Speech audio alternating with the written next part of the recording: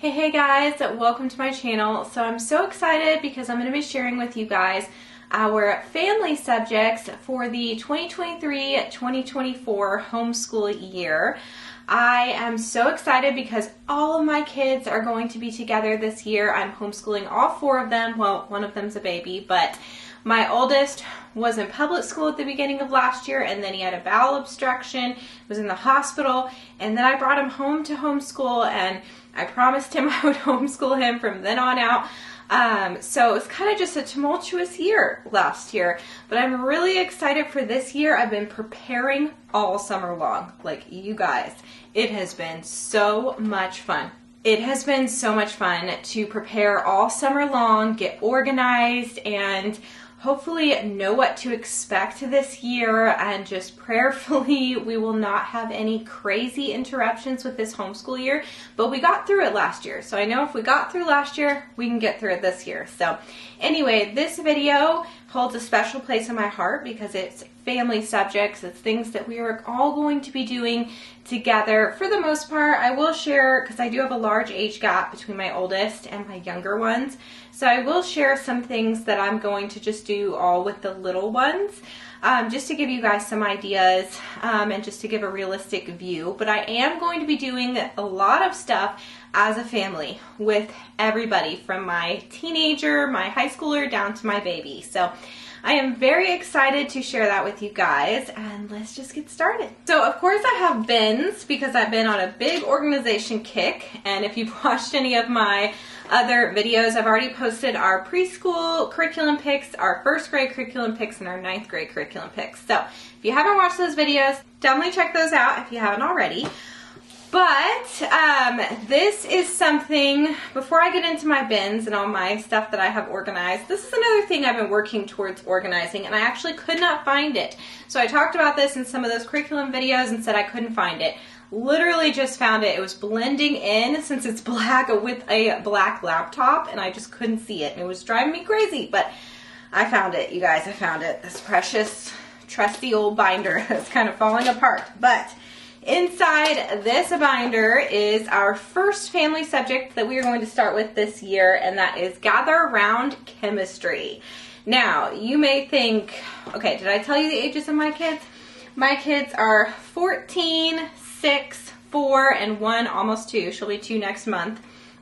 So basically, and actually Carter will be 15 next month, which is crazy. So almost 15, 6, 4, and 2 is my ages for my kids. So from high school down to a baby. You would think it would be weird though to do chemistry with such little ones, but Gather Around, this is my first ever time using Gather Around. I'm very excited to try it out. It is a family style curriculum, and they claim to cover everything except for math in this. Now that's not how I'm going to be using it, where all of their subjects are in here besides math. Check out my curriculum picks if you want more info on that. But I like that it's a science that I can use with all of my kids. So that is what I plan on doing. This is actually the elementary or no, early reader version. So I got this for my 6-year-old, and his I printed out and I put it in these page protectors. And I haven't quite decided if when he writes on it, I'm just going to have him write on the page protectors, or if we're going to take it out.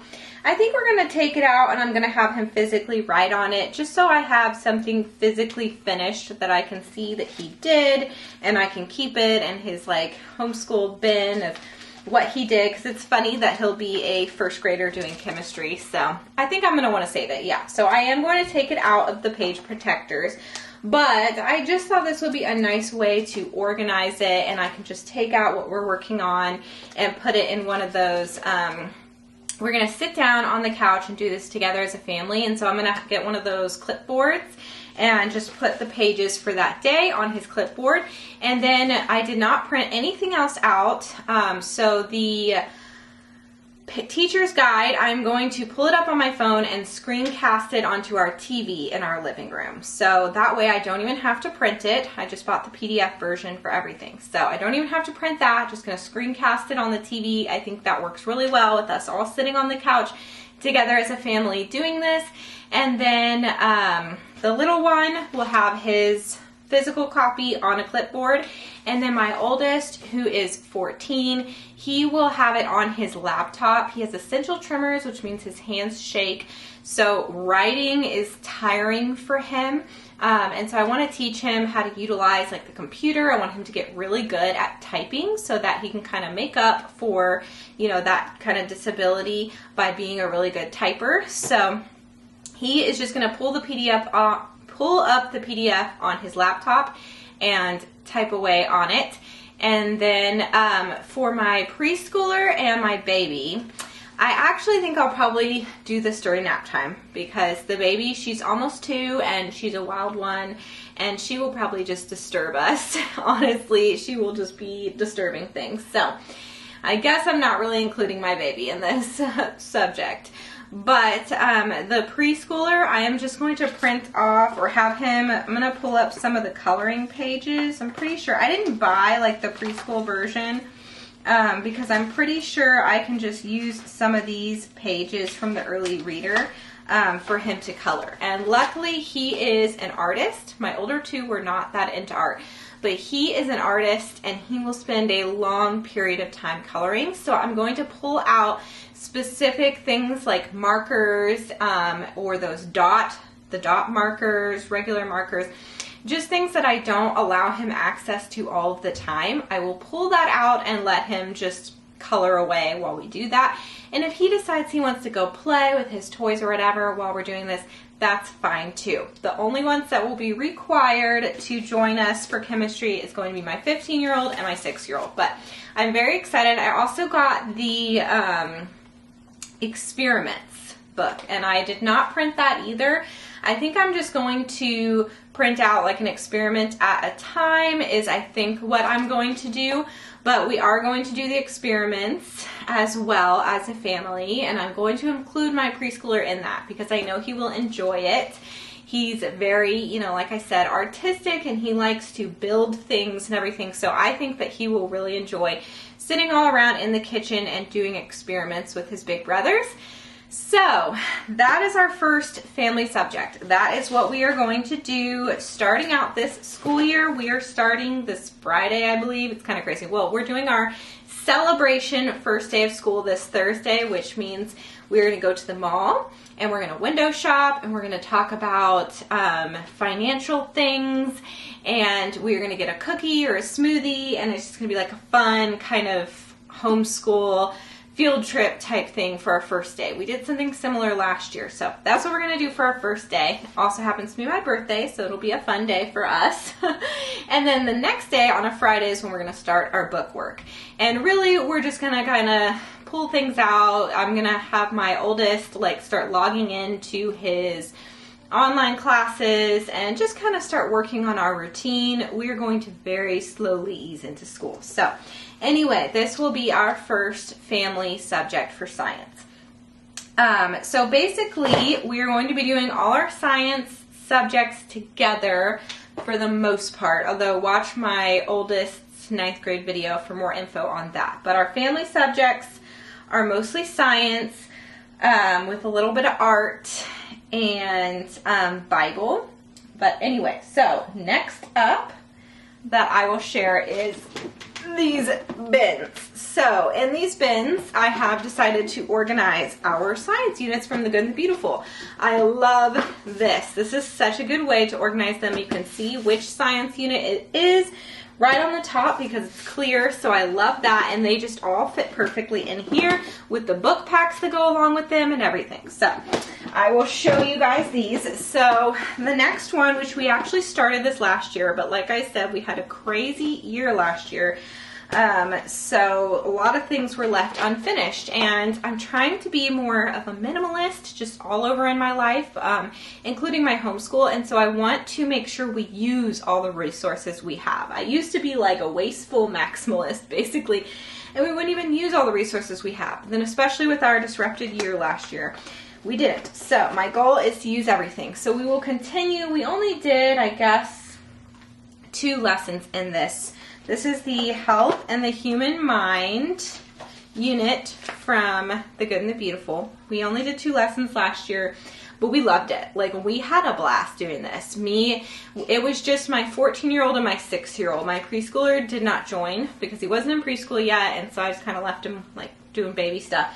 This year, I'm going to have him join us, and like I said, if he gets bored, whatever, wants to do something else, I'm going to set up like a busy bin or some kind of art. I'm going to have some activity for him to do with his hands, and he can just listen, and my goal is to teach him how to do that, how to be really good at coloring or whatever, but listening to a read aloud or listening to a science unit. Just so he can kind of soak things in. Kids soak in so much stuff that you don't even realize. So we have this, and we have the 7th to 8th grade student journal. Did I not get the journal for my little guy? I guess not. I probably thought he was too young because technically this is for 3rd to 8th grade, and so I thought it would be too difficult for him anyway. So I'll just have him journal in his own little notebook, I think is what I did last year. But I like this a lot because it's super organized. It's so much better. Like back in the day, the Good and the Beautiful science units would come not even bound, and they definitely didn't have these little workbooks, and you had to do a bunch of cutting and putting things together, and it was just, you know, it took time and it wasn't as minimal and organized. The Good and the Beautiful has gotten so good about being more minimal and organized, which I love. So this is your lesson, and it gives you instruction on what to say, which I love. And then there's just a lot of like hands-on things. Like one of them was, I had them close their eyes, and I would like touch them with a feather and different things. And I don't know, it was funny. It was just funny and fun. And then I like that the student journal is just all here. It's super easy to just pull up. And so see, like, my kids are not artists. Also, this is my son who has trimmers. So anyway, I think what I had them do is work together to fill this out. The different parts of the branching nerves, I guess. And then the extension is for my oldest. He reads something and then writes about it. So, and then see, we labeled things. So, and then we printed this off and colored it, the brain, and talked about that. So we did that all last year, and we had a great time doing it. And then I also have the book packs in this bin. So all this fits in here. It's so organized and nice. And so I have the addiction questions and answers book. So this is going to be something I will read with my oldest. I'm not going to bring my 6-year-old into that topic yet. But then the amazing thing called memory. And I'm definitely going to read this with both of them. And then a penny for your thoughts. I think this is also perfectionism, overthinking, low self-esteem, and pressure to please others. Tilly explains all these thoughts during her first year of choir camp. I'm going to read this because it could be good for my 6-year-old, like, to talk about those types of things, but it may be too much for him. He may be too young, so that might just be for my oldest as well. But the unit lets you know when to read those things. And then actually in here, I have something extra that I threw in to go with this unit. So that's another nice thing. It's all organized, so I'll actually use the extras I buy. I find that when I'm disorganized, I don't end up using the extras that I get. So this is my growth mindset workbook. This is really cool. I got this at Target, and it's actually, you can reuse it because it's just, you use like a dry erase marker and wipe it clean. But I love this, like the learning journey. It talks about you have a new challenge. This is new. What do? I don't understand. I have lots of questions. This is difficult. I'm at the point of the pit. Do I quit? I'm going to ask for help. I need more practice. I believe I can do this. I'm working hard. I've got it. Yes, I can do it. So I think that's so cool. So it just has different activities on talking about having a growth mindset. So this is something that I'm going to work with them as well as we go along. I just think it fits well with this health and human mind unit.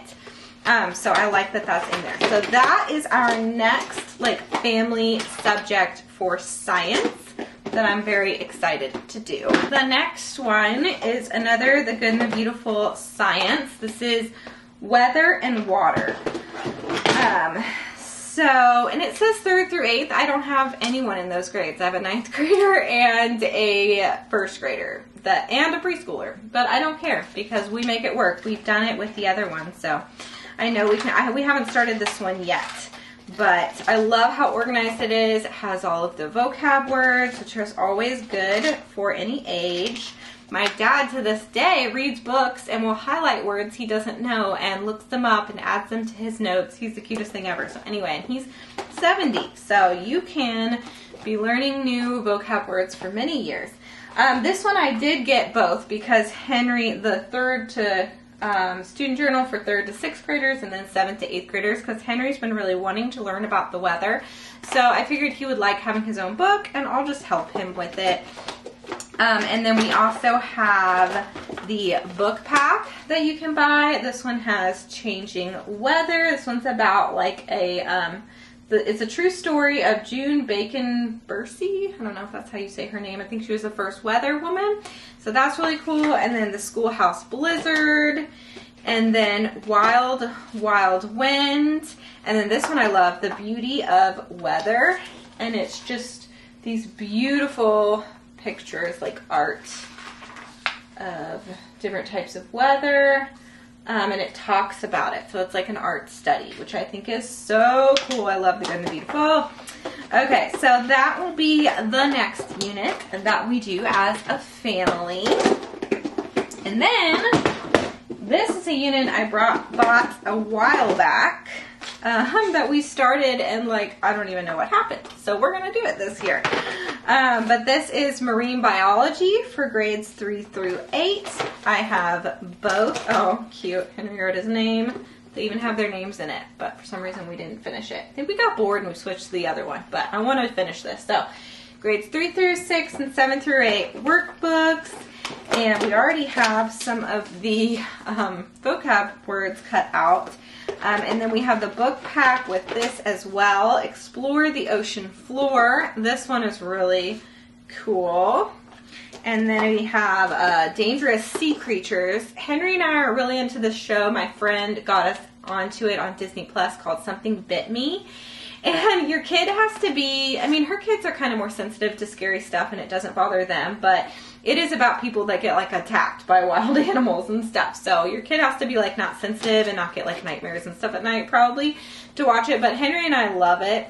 And so I know he's just at that age where he's so interested in animals. And my husband is like, why are you watching people getting like attacked on the show Something Bit Me? And I'm like, it's science, because you learn the science behind the animals and why they do what they do and what happens when you get bit by a snake. And it's like, you learn about the human body, how it affects the human body, what you should do, and then it's like preparing for what you should do in an emergency if you get bit by a snake or attacked by an animal. So there's lots of benefits to it. So, and then it's suspenseful and interesting. So anyway, we will watch some episodes of Something Bit Me and do this science unit as well. Okay, so those are all of the science units that we're going to do as a family this year. If we get through all of this, then I will purchase more, but I'm not going to. The only thing I purchased this year was the chemistry one, because I knew I wanted to do chemistry with my oldest. So that's why I went ahead and purchased that, even though we had other science units. But I want to get through all of these, and then if we do that, we will buy more, of course. But we also have, so that's like for my oldest and basically the 3 boys. But then we also have Science for Little Hearts and Hands by the Good and the Beautiful, Fields and Flowers. There's lessons, science lessons in this, and this is the big book of science stories. And so this is like a nature study type thing. And we've done, I think we did 1 lesson in this, and that was it. But it was really fun. Oh, you know what? I need to get the book pack, clearly. What a mistake. I did not get the book pack. So I'm going to get that. But we did this one? Oh, somebody ripped it. That's great. We did, oh, this is so cute. So it says Trees That Live and Sleep. It has a poem, movie time. You pull up watch Trees That Live and Sleep with a child. I love that. So it's just fun, like nature study type stuff, but I can't find the one we did. I swear we did one where we went out We live near Greenbelt, which is really nice, so it's really easy to do like a nature study just right out our front door. And so we went out, we got some leaves, and we did those like where you press them and color them or whatever. So my goal for my little ones this year is to get outside a lot, and my oldest. And so I want us to do some nature study type stuff as a family. And I don't think it has, I didn't buy like a specific nature study science unit besides this because I already own this. So we're going to try to use this up this year. But there are some really good nature study things that like I would love to buy. But I just told myself, no, we already have this. And then I just want us to get like some notebooks, bring some notebooks out. We'll go outside.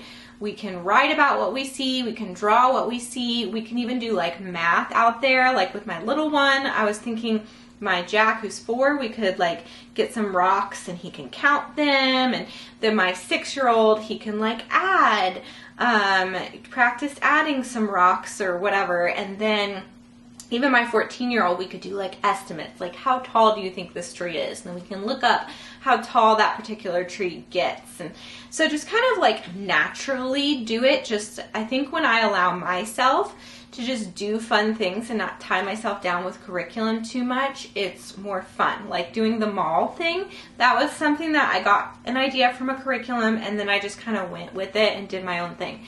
And it was really fun. So trying to leave some freedom for us. But that's the one other thing that I wanted to show you guys for family subjects is before 5 in a row. I think I already showed this in like my preschool video or something, but I wanted to mention it again because we are going to be doing ideas from this as a family. So like corduroy.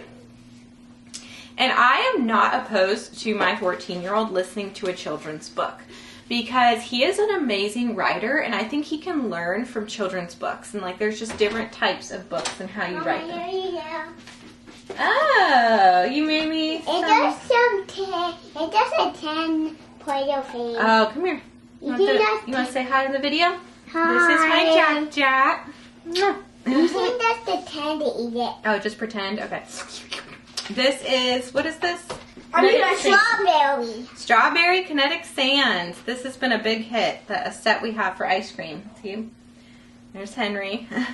So this is what the boys are doing while I'm filming. Okay, Let's watch the brown Play-Doh and the white Play-Doh. Okay, so sorry for that interruption, but they're too cute. So anyway, I think he can learn from writers of children's books. And then, like, it has fun things like, I talked about this where it talks about budgeting, because I don't know if you've read the corduroy book, but the mom says that they've already spent too much money and they can't buy corduroy, and then the kid comes back with her piggy bank and buys them herself. So we can talk about budgeting, and that's a big thing I want to teach my son with homeschooling, is like life skills, like how to deal with money and then like how to feed your body good foods and stuff like that. So even he is going to do before 5 in a row with us, which is for like very young children. But we're going to do that. There's something on manners. Like everyone can learn manners. Adults need better manners, you know. Homes and habitats, Bible, science. So we're going to do this as a family, even my 14-year-old, and I'm very, very excited. It was actually really cute. So I will end this video on this little story. My 14-year-old, he's never like that excited for school to start. But he said, as I was telling him, I like to tease him, and I'm like, oh, school's starting next week. Woo, so exciting, you know. And he was like, well, you know, it's not so bad because I know I get to be with you. And that just like, I could bawl. Like he's so sweet to me, and that is what's most important to him. He's 14, almost 15. You think teenagers, and he likes his time alone. Like, don't get me wrong. He wants to go up in his room with his mini fridge, watch the Astros on TV, and do his thing. He needs his privacy. But he still craves so much to be a part of our family unit. And I just think that is so important, and above all book work and all things that you can learn in your years of schooling, I think the most important thing is having a loving family that is consistent, that is there for you. Have family dinners. Family dinners is linked more to kids doing well in school and having high self-esteem than almost anything else, like just doing family dinners consistently every night. So that is a big thing with our family subjects, is I just want us being together as a family and doing things. And even when we're doing our individual subjects, you know, trying to be together while we're working as much as possible, and just having a really strong family culture and building that is the most important thing to me for this homeschool year. So above anything else, that's what's most important. And I realized I don't need to keep spending money and more money and getting more stuff, thinking that is going to somehow make our education better and our lives better, when really it's so much more simple than that, you know? So anyway, that is it for today's video. I'm going to film my morning basket next, so definitely stay tuned for that video. If you enjoyed this one, please give it a thumbs up. That supports my channel, lets YouTube know you like my videos. And subscribe if you're new, click the bell to be notified when I post new videos. I'll see you next time. Bye.